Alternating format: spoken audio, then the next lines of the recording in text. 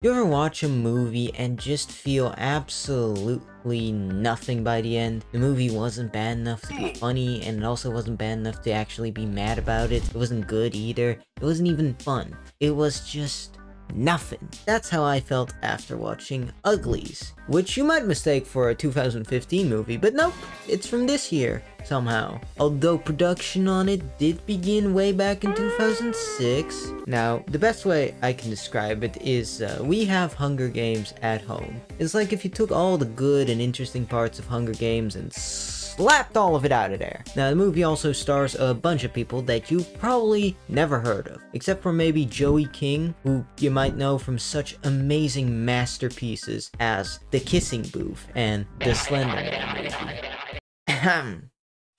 Now, I don't think she's necessarily a bad actress. I think she's actually kind of decent in this movie, but oh man, does she need a better agent, because holy shit, I don't think I've ever seen her in a single good movie ever. Though, a neat little fun fact, she is the one that pitched the movie to Netflix, because apparently she's a big fan of the book, which is pretty cool, I guess. I haven't read the book. I don't know if it's good. Maybe it sucks. I don't know. But what I do know is that the movie definitely does suck. I'm not exaggerating when I say it's probably one of the most boring and generic movies I've ever watched, which is saying something because I've watched some very boring and generic movies. So let's just get into this so I can explain why this movie is so mid. Okay, so the movie opens up with a big exposition dump, which looks like a shitty music video. Basically, the movie's set in the future. Humanity kept using fossil fuels and doing war and shit, which almost destroyed the planet, you know, the huge. But a bunch of scientists cooked up some flowers in the lab, which somehow solved the energy crisis. But, you know, people suck, so they kept doing war, so then the scientists decided that they could solve war by just making everyone hot. So they did, and those people are called pretties. I know, how original. But you only get hotified when you turn 16, so before that, you're an ugly. This is disgusting. This is awful in every way. Basically, it's just Hunger Games, but instead of everyone being poor, everyone's a 7 out of 10. At first, I thought it was supposed to be, like, metaphorical, because none of the uglies in the movie are actually ugly. Like, all of these actors look, at the very least, decently attractive. I guess by Hollywood standards, maybe they're not the hottest, but that's only because Hollywood is insane. But then everyone kept acting like the main girl looks like female Steve Buscemi. Ah! Good God!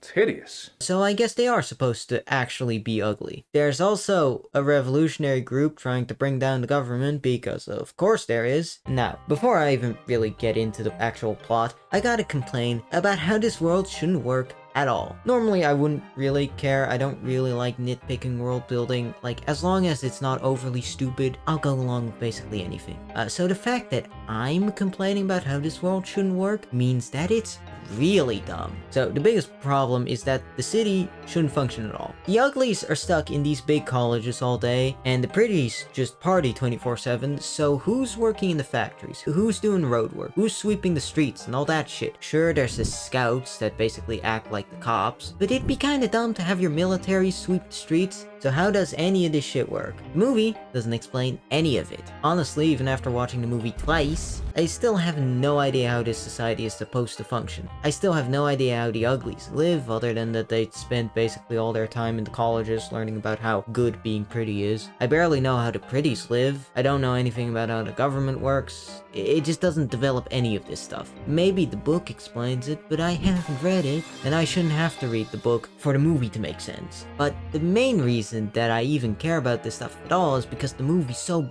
boring that there wasn't really much else to think about. And you know what the crazy thing is? We're not even 2 minutes into the movie and I've already complained this much. So this is Tally Youngblood. No, I'm not kidding, that's her actual name. It sounds like some shit you'd find on Twitter. She's also the cardboard cutout serving as our main character. Basically, just imagine Katniss if she has any even remotely interesting traits completely sucked out of her, which is saying something because one of Katniss's defining traits is how f***ing bland and average and apathetic she is. But Tally is somehow worse, and I'm pretty sure it's not intentional. She's an ugly who's gonna have the big operation in a month. she's also friends with Paris, who's gonna have the surgery before her. And same as with Tally, I couldn't tell you what his character is if you held a taser to my nuts. They're also totally not in love, you guys. For real though, the romance that's like vaguely built up between them also literally doesn't end up mattering at all. Not that it's well built up to begin with. So before Paris gets the surgery, he promises to meet Tally in a month under the bridge that connects the pretty part of town to the ugly part. After that, we get some really awkward and clunky flashbacks of Tally and Paris bonding, which I'm pretty sure are only there because the writers realized that we wouldn't give a singular f about Paris and Tally's relationship otherwise, so they just quickly slapped in some flashbacks and called it a day. So a month later, Tally's waiting under the bridge, but Paris ghosts her, so she decides to sneak across the bridge to find it. We get to see how nice the pretties have it, and it's at this point that you'll probably notice how dog shit the movie looks. First, you'll probably notice how f***ing weird the pretties look. Whatever filters they threw over everyone do not work. They look uncanny, like Voldemort if he hadn't had a botched nose job. It looks like they'd eat my skin. It looks like they'd pull a nosk on me.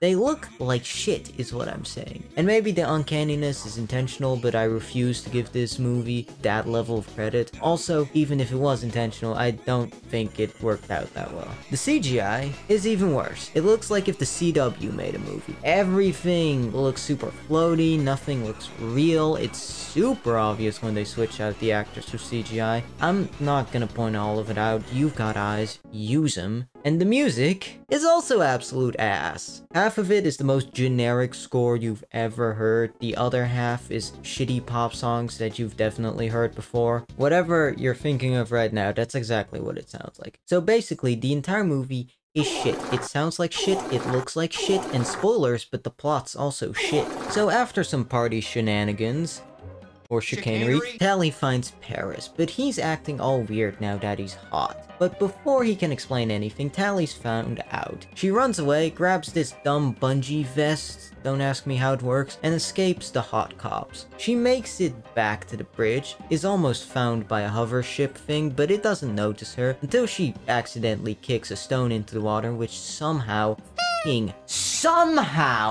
alerts the ship. I genuinely have no clue how it heard a tiny little rock dropping into the water, but it didn't notice the whole ass entire girl standing on the bridge. But sure, whatever. This other random girl, Shay, shows up on a floaty skateboard and saves Tally. They pull some Tony Hawk shit, but you know, floaty, and manage to escape the cops. Don't ask me why they don't follow up on the fact that somebody broke into the pretty district. Like, you'd think that they'd, like, send in some investigators to see who broke into the pretty district, but, like, they don't. They just don't care, I guess? Anyways, we get a montage of Shay and Tally bonding, and Shay teaches her how to ride a hoverboard. Also, Tally has like this dumb trick with like the GPS rings that all the uglies wear where she can like fool the dispensers into dispensing the wrong shit. It's never explained how it works. I'm only bringing it up because it's gonna come up later. Then Shay takes Tally to the old city, and they leave behind their rings, which they can just do, I guess, which makes them pretty shitty tracking devices. They fuck around a little before Shay reveals that she's not gonna get the surgery, and instead she's going with David to the smoke.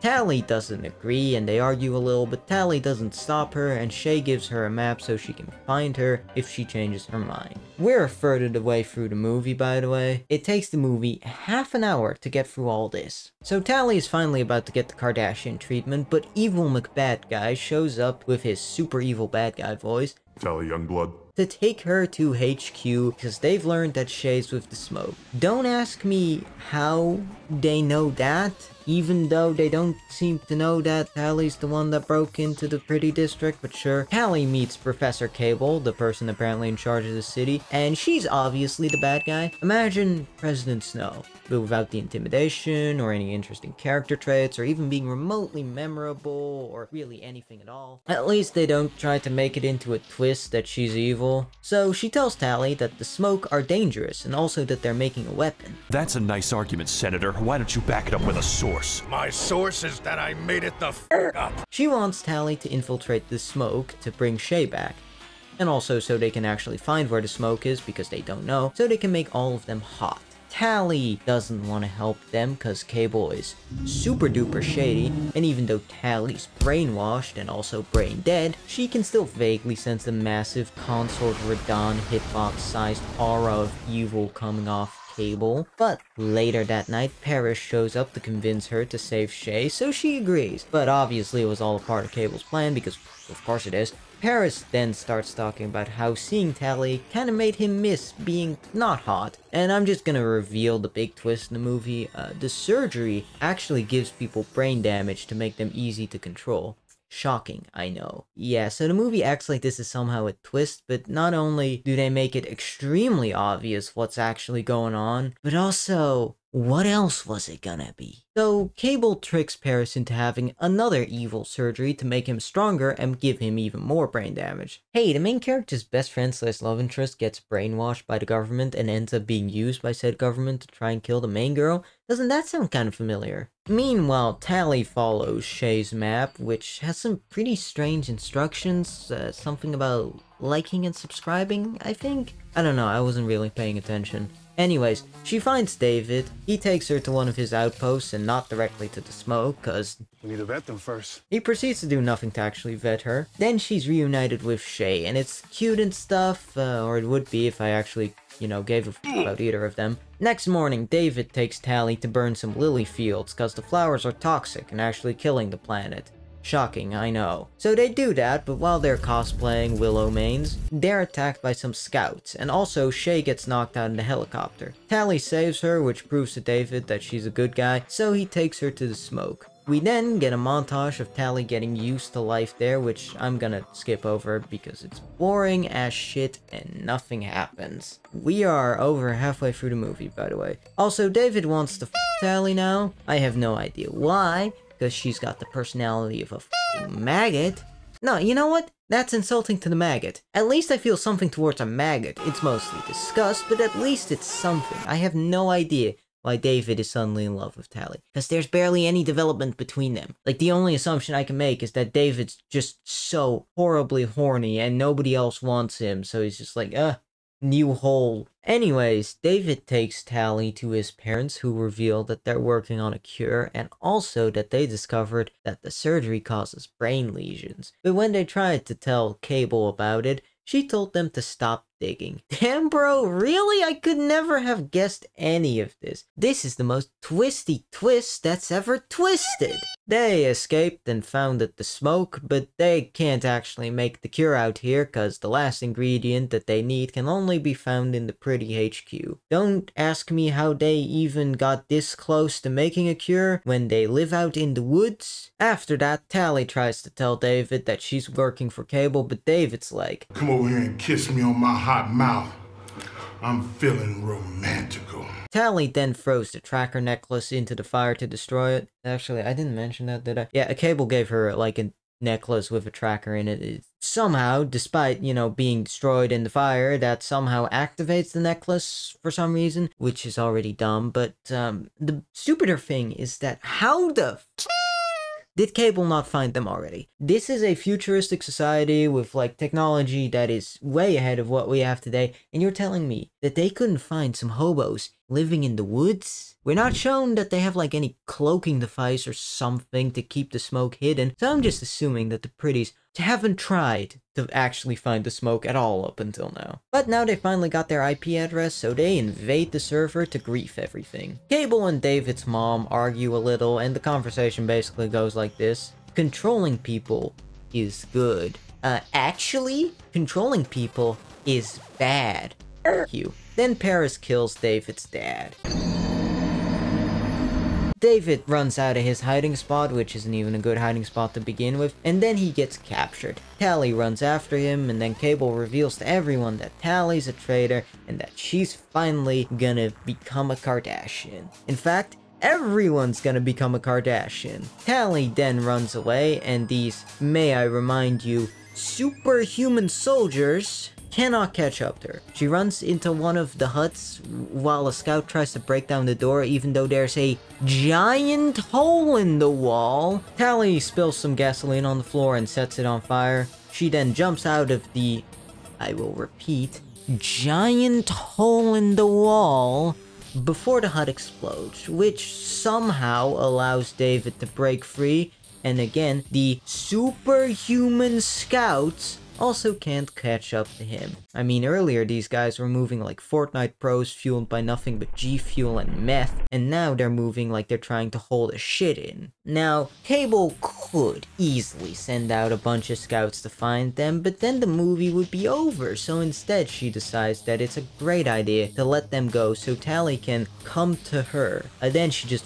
off. So David at least has enough brain cells left over to hate Tally now, but Tally tells him that he needs her to rescue everyone. So they go off to the city and infiltrate HQ, and I could complain about how these two absolutely should not be able to infiltrate this high-tech futuristic military base with literally nothing other than a slight distraction. But do you really care at this point? I highly doubt that this is the thing that breaks the movie for you. Hey, so your whole plan was to let her come to you, but then you don't actually set a trap? Really? Yes, it turns out that there is sort of a trap, but it is a trap that relies on Tally being really stupid. So, they find everyone, and Tally uses the stupid ring trick to break in, which is really dumb. Because you're telling me that this high-tech futuristic facility has such a massive basic-ass security flaw that any rando could take advantage of. But they break everyone out except Shay, because she's already been taken to get yassified.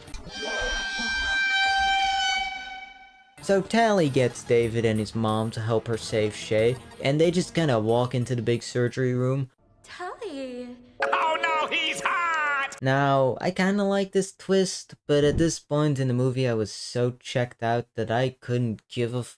Even if you made me rewatch all of Season 8 of Game of Thrones for like 6 weeks straight. So Shay's done a full 180, cause brain damage, and then Cable walks in because of course this is a trap, what else was it gonna be? So Cable tells them to get in the robot, get in the surgery tubes. Then she talks about how free thinking is bad and yada yada yada, but she monologues too long so she gets fucking incinerated. Because this was actually their plan all along. Problem is that the plan's really fucking stupid. So they assumed that Shay was gonna be held in the big surgery room because this plan only works in a room with a big ass window. Which, by the way, the fucking fire somehow breaks through the glass, which I don't think is how that would work. I guess any flamethrower experts correct me if I'm wrong. And then this random guy that I haven't addressed at all up until this point, but this random guy is supposed to get David's helicopter all the way over here in time, and they either assumed that Cable was gonna force them into the surgery pods, or they just kinda hoped that they wouldn't get the Harvey Dent treatment as well. But man, it sure is nice that everything worked out, because otherwise they'd be dead. It's also nice that the surgery pods are super fucking slow and they weren't left maimed or, yassified.